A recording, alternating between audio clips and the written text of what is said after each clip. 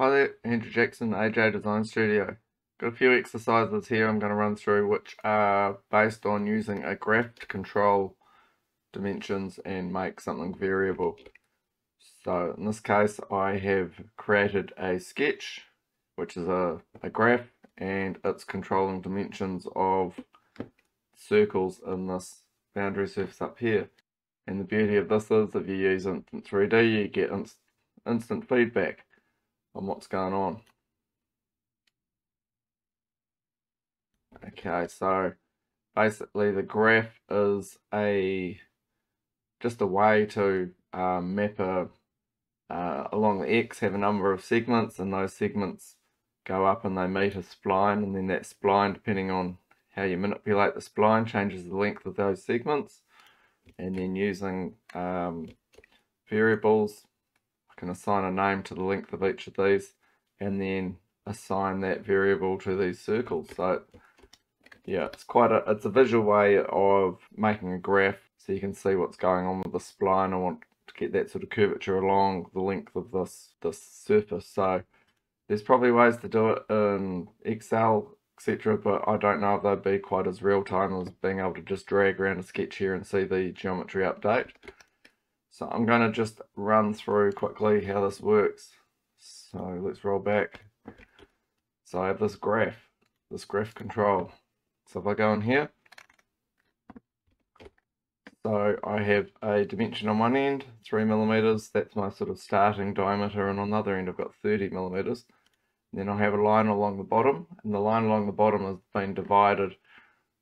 So I've got 1, 2, 3, 4, 5, 6, 7 points along there using the tools, sketch tools, segment tool. So if you do that, it will ask you how many segments you want to divide that line into, and it'll just keep it, it'll update, keep those equidistant along that line. I've just got a nominal number, 100 millimeters as my X, and then I have a spline, a style spline, dimensioned, so I can change these values and these lines get longer and shorter. Okay, that's pretty much how it is. This dimension here is just to push it away from the center of the action. Okay, and then I've got another sketch on top of that, just called reference values. And if you go in there, I've just converted entities of those lines, and then put a driven dimension, which is just a way of me capturing that dimension. And then in my equations, I have 0 to 8. So being a grasshopper user, with your tree starting at 0, so 0, 1, 2, 3, 4, 5, 6, 7, 8. And then, so I've named those variables. They're capturing that reference value out of that sketch. So now I've created a 3D sketch. So that's basically a spline in 3D space, which I can drag around. Then I've created another 3D sketch, which is referencing that first 3D sketch, and I've used the segment tool again. So those are equidistant points. Same amount of points as I have along here on so it correlates with that spline, the graph in the X direction. Then I've created planes through all of those points.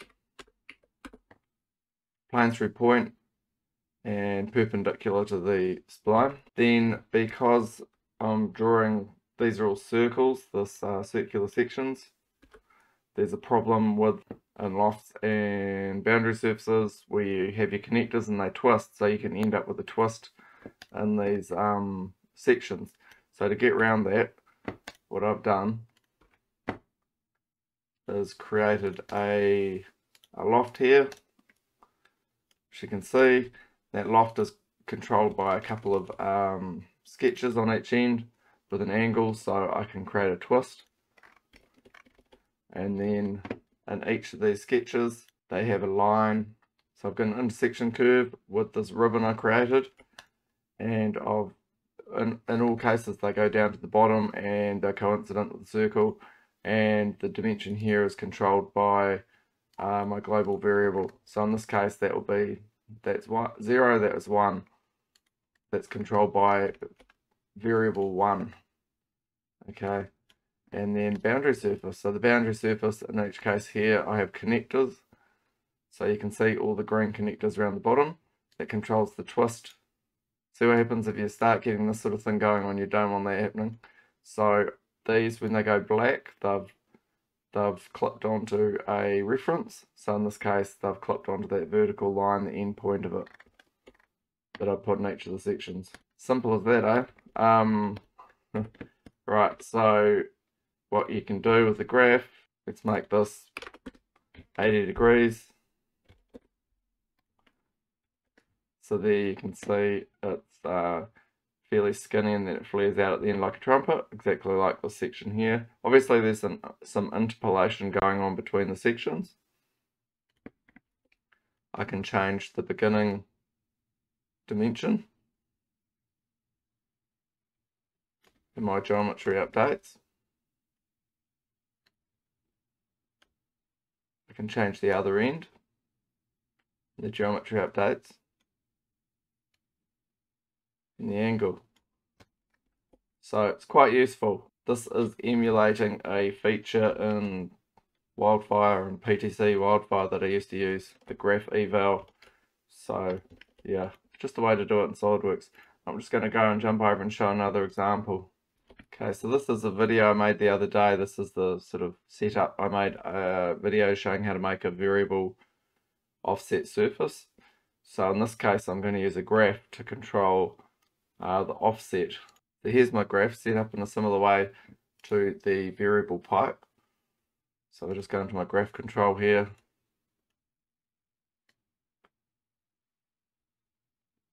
Again, same thing. You can see the surface updating there. I change the angle. It's going to run off a lot more sort of tangentially to the base surface, or I could make it launch up higher, much quicker.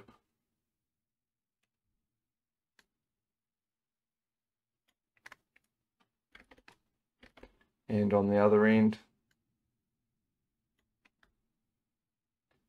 make it sort of square on this end,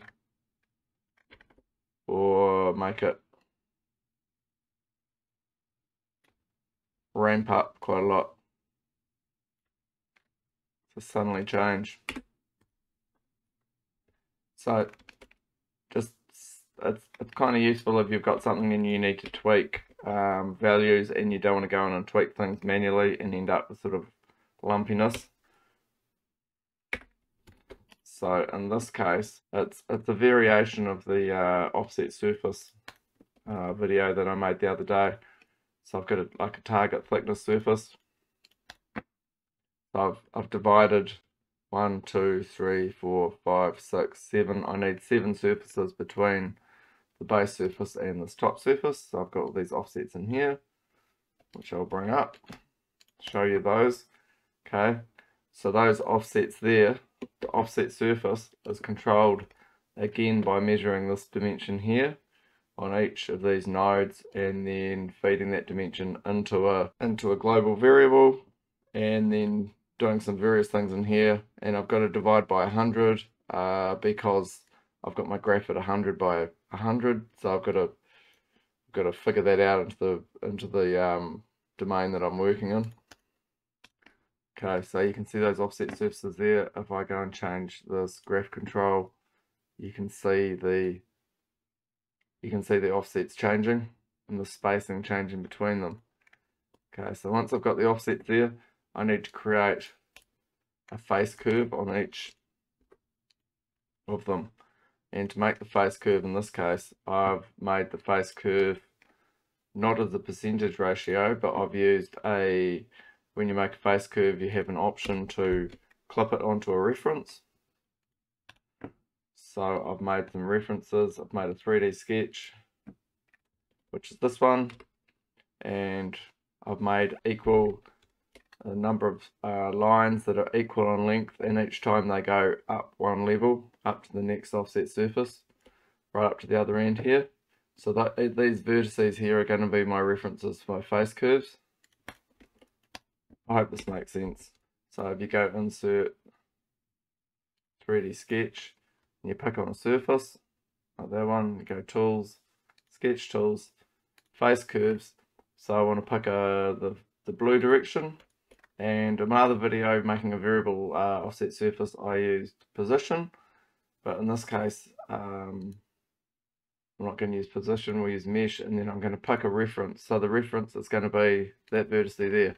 So you can see there, creating a face curve, extracting an isopalm at that position. So that's quite a good way to, that means I don't have to go in and type in these numbers manually. So if I just hide all these offsets, and then I can show you the face curves.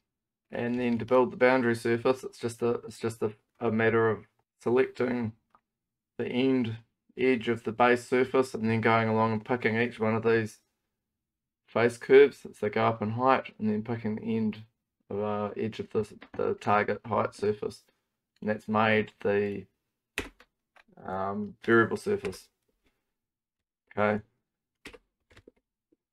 so with the graph again, I want to change, this one's controlled like the target thickness, I've controlled it in here, so 5mm, hit update, this will update, and all the dimensions will update to suit being proportional.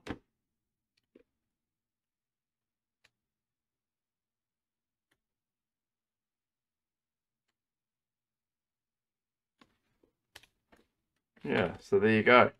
So that's using a graph to create variable dimensions or variable offsets or some sort of variation in a design. Okay, that's enough for me now. Thanks for watching. Andrew Jackson, AJ Design Studio. Bye.